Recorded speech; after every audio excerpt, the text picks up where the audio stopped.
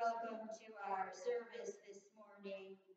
I invite you to join me in our call to worship. Christ is risen and greets us with peace. The peace of Christ is among us indeed. We are witnesses of God's glory and steadfast love. The transforming love of Christ is among us indeed. Come, let us worship. We worship with our opening hymn, Worship Christ, the Risen King, number 361.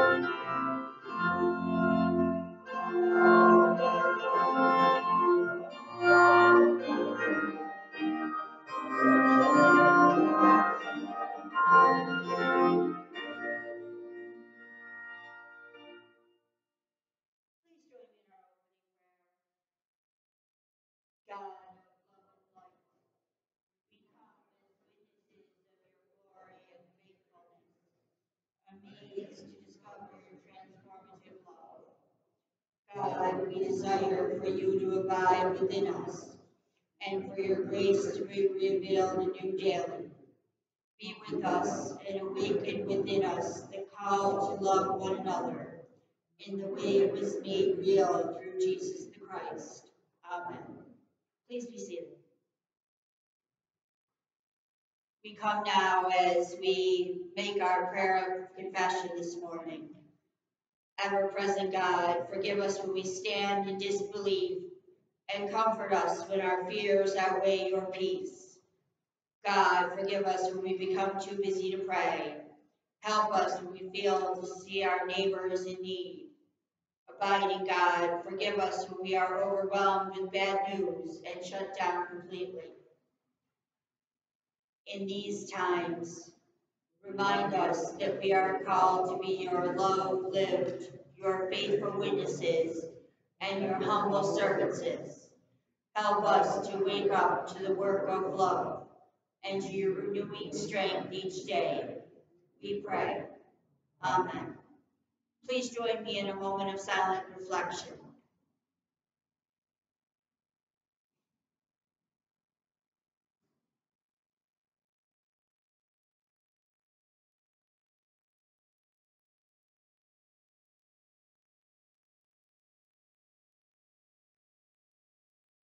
O God, hear our prayers of repentance and forgiveness, and awaken us from doubt, disbelief, and distress by transforming us into your resurrection joy.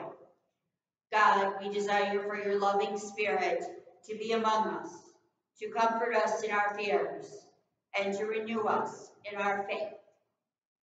Amen.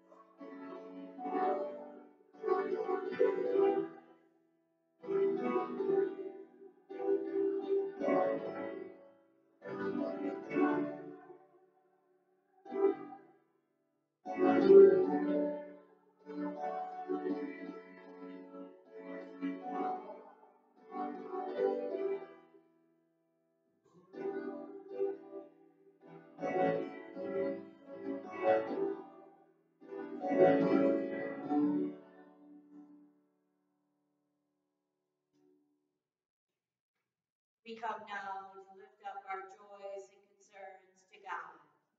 Let us pray. Lord, we ask for the courage of the Good Shepherd who lays down his life for his sheep. We pray for those prepared to suffer and even die for what they believe in. We pray for those whose lives or rights are sacrificed in the name of power and greed.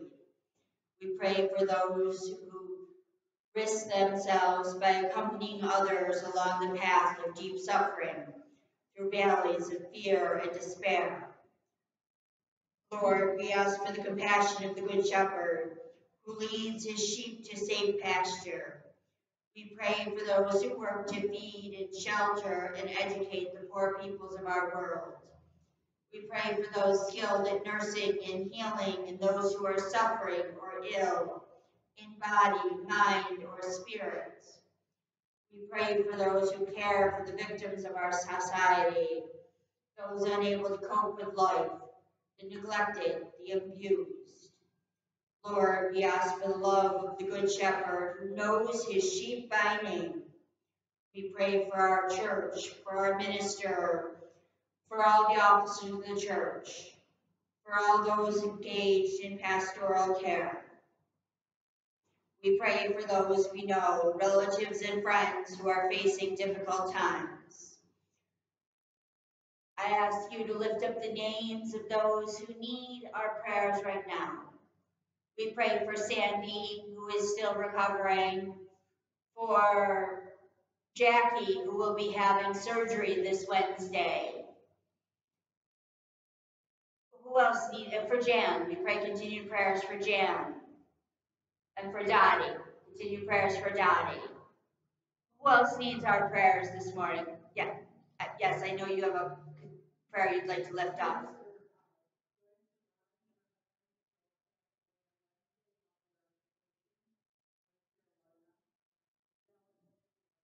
For Joyce Siraj, her husband Joe passed away while they were on vacation in North Carolina. He fell and hit his head. So prayers for that family. Are there others at this time?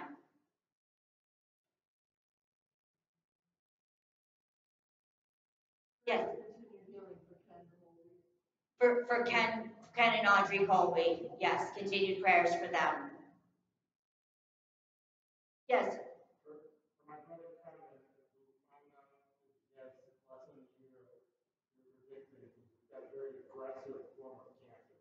For your brother Kevin, we will definitely hold him and your family in our prayers as he found out he has predicting less than a year as his aggressive form of cancer. So we hold him and your family in our prayers. Anyone else at this time? And I ask prayers, Clint and I are going on vacation, so I ask you to keep us in your prayers as we travel this week.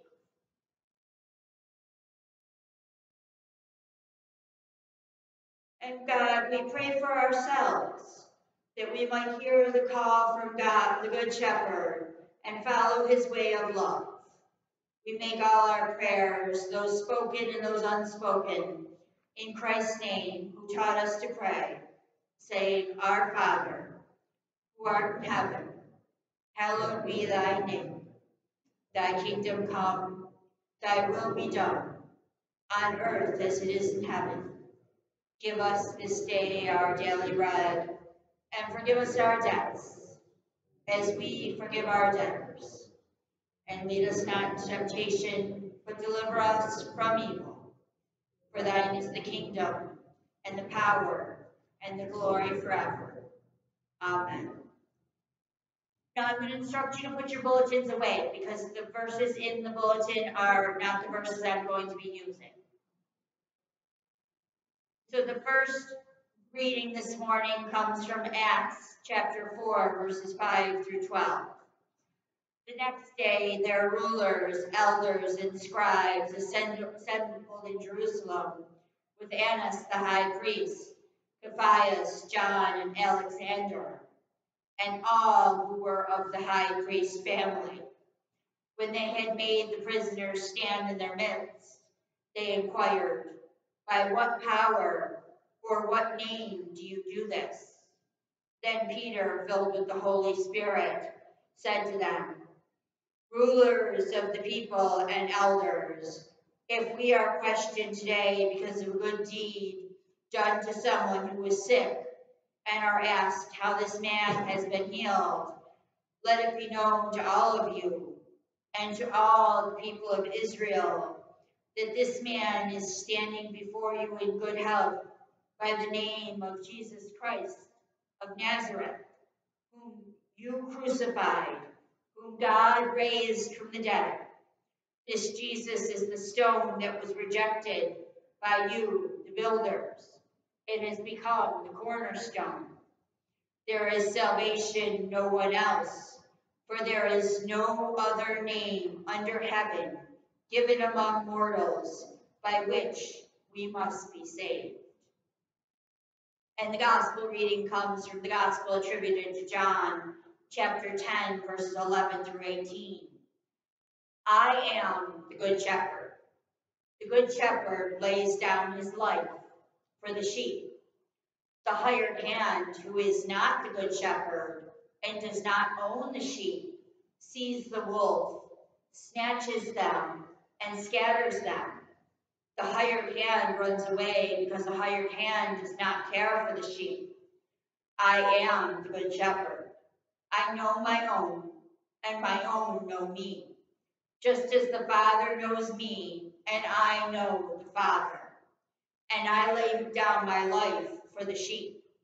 I have other sheep that do not belong to this fold. I must bring them also, and they will listen to my voice. So there will be one flock, one shepherd. For this reason, the Father loves me, because I lay down my life in order to take it up again. No one takes it from me, but I lay it down of my own accord. I have power to lay it down, and I have power to take it up again. I received this command from my Father. The word of the Lord. Please join in singing our hymn, number 370, Rejoice, the Lord is King. Please rise.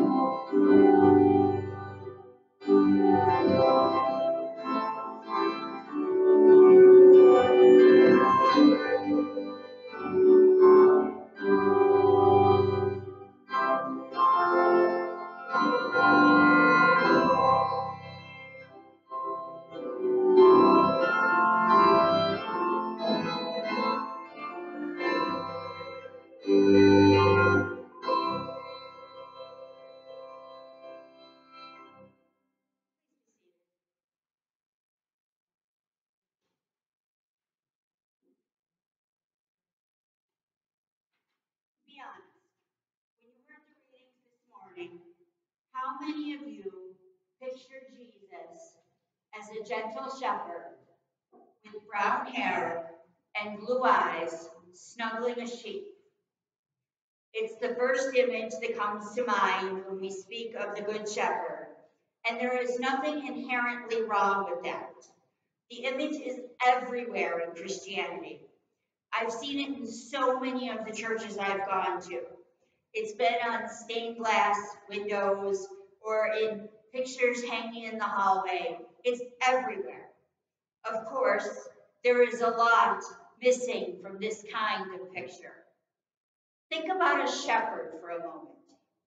He is supposed to be working outside, and in our picture, there is a surprising lack of dirt. Our picture doesn't strike me as the kind of guy who would smell like sheep, dung, or body odor. I wouldn't expect to see him trudging through the rocky Palestinian hills in search of a passing patch of grass with a bunch of stubborn sheep.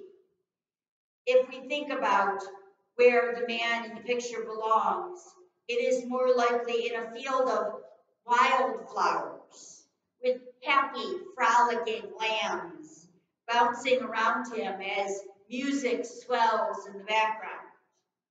In fact, I'm not sure I trust that man in our picture as a shepherd. He looks too much like an average Joe to be any good at such a hard scrabble job. But we see these images of the doe-eyed shepherd cuddling a tiny, helpless lamb or carrying one over his shoulder, and it's a comforting and nostalgic image for us.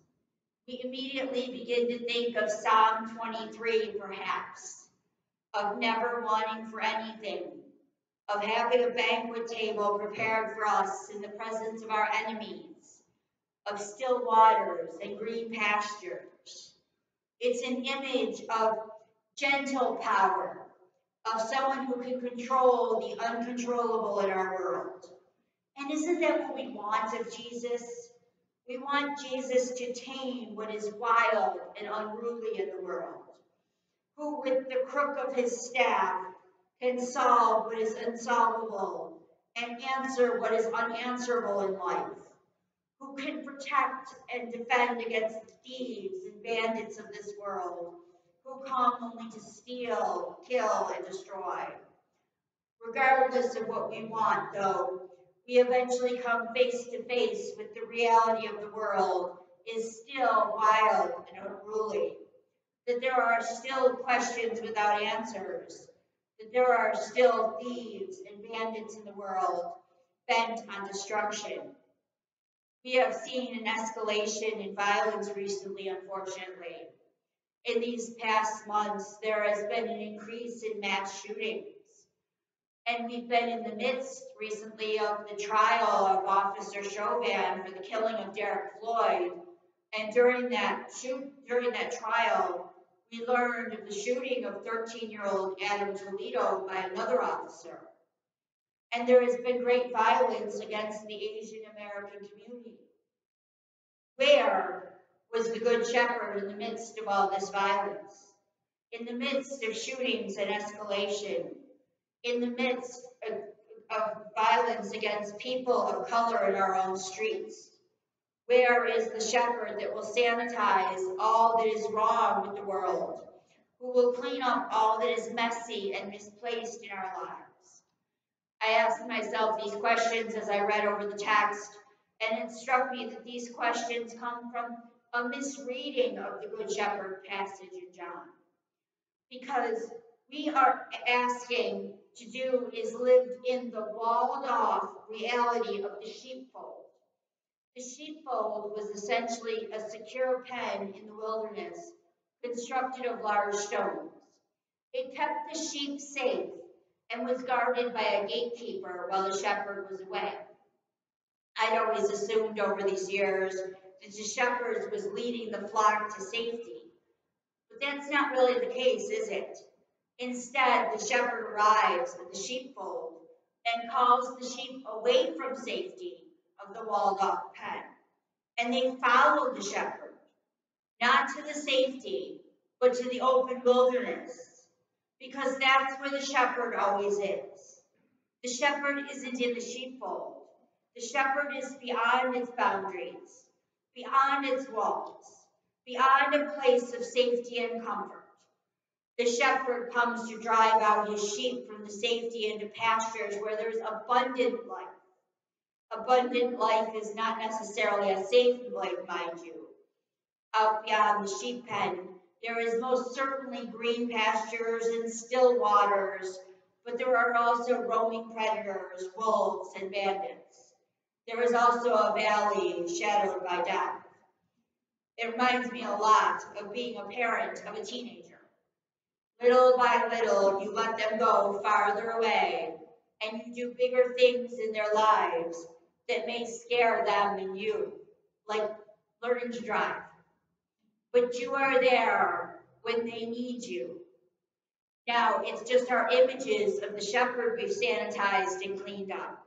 We've done it to the text as well. We sheepishly say that Jesus brings out all his own from the sheep pen.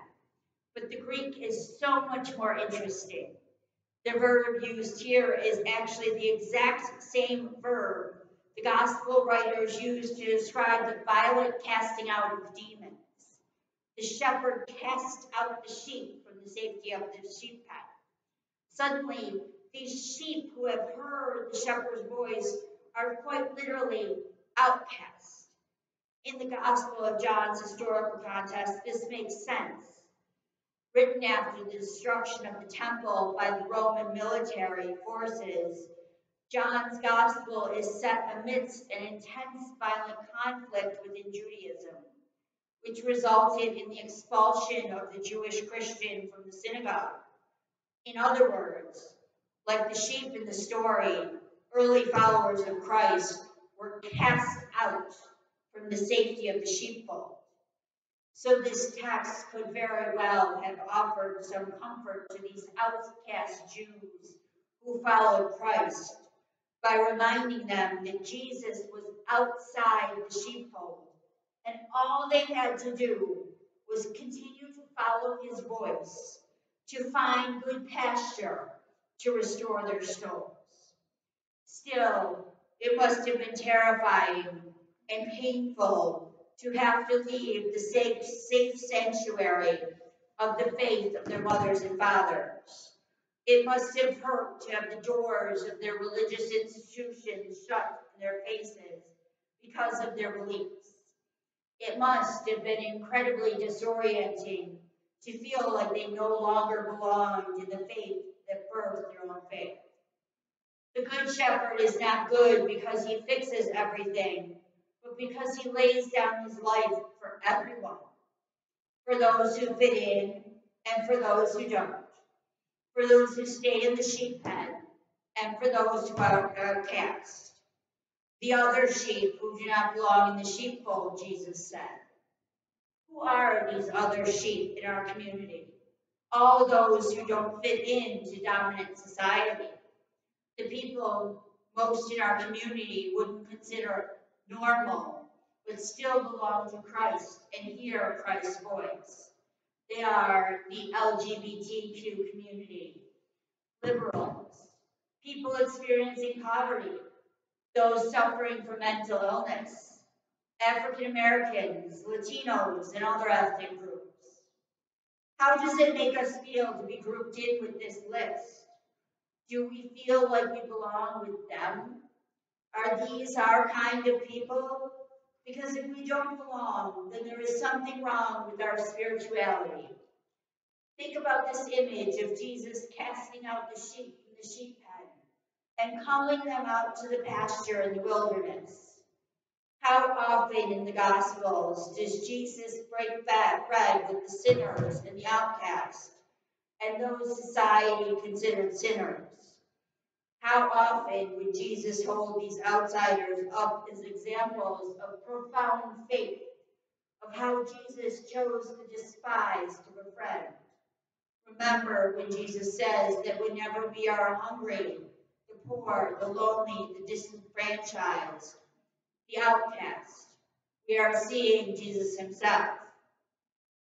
When we hear the voices of these outcasts in our society, those disenfranchised and marginalized, do we hear that voice for what it is? The voice of Jesus, the voice of the shepherd, calling us out from the safety of the sheepfold to be a flock of the cast out. Now, I'm not suggesting we sell our possessions and give them to the poor. though Jesus does. I'm not suggesting we hold our possessions and money in common so that none of us will be in need, though that's how it was done in Acts, and that's how the early church functioned. I'm not suggesting we need to spend more time among the outcasts and the marginalized because it makes us good people and better Christians to serve those who need and lend a helping hand. To do so would miss the point of being cast out of the safety of the sheep pen. The point is not to do what is right or help others. The point is simply to be where the shepherd is. And the shepherd isn't in the sheep pen. As Lilla Watson, an Aboriginal woman in Australia, explained to well-intentioned folk coming to help the outcast there, if you come here to help me, you are wasting your time. But if you have come because your liberation is bound up with mine, then let us work together. That is the point, that in some way, this boundary crossing shepherd is calling us to the idea that our liberation, our salvation, is tied up with the salvation and liberation of all people. And that is why the shepherd comes to the sheep pen and calls us out into the wild pasture, because that is where salvation, abundant life, is waiting. Amen.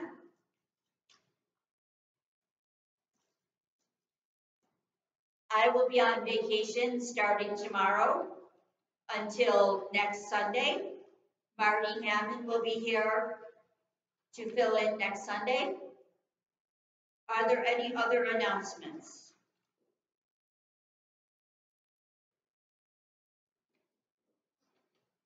Then let us sing our closing hymn, number 232, God Be With You.